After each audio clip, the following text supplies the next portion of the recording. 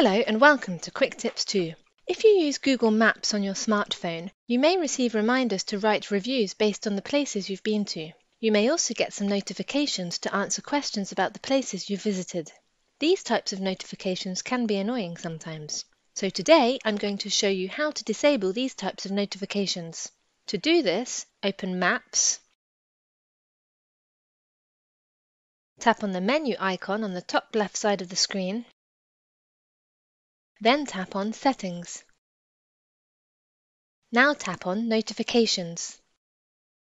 Tap on Q&A and Messages.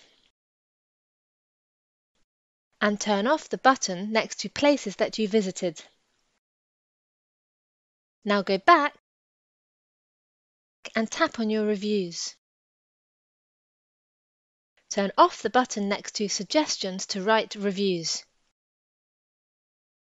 This will stop you getting a reminder to write reviews based on places you visited. A simple way to stop Google Maps from asking you questions about places you visited.